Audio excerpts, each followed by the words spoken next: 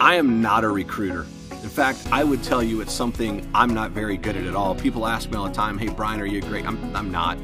In fact, I would tell you in my role with Highland Mortgage, where I'm at right now, I'm not a recruiter at all. What I am is a servant leader. What I am is a coach. What I am is a mentor. What I am is an accelerant to your business. What I am is a business builder. What I am is a business driver. And what I am is somebody who cares about you and helping you reach the goals that you have for you and your family. Here's what I will say about recruiting though, is that when you have something that you know will help other people, you want to tell them about it. And I feel that's what I bring to the table in helping you with your business. If there's anything that you need, please know I'm always here to serve.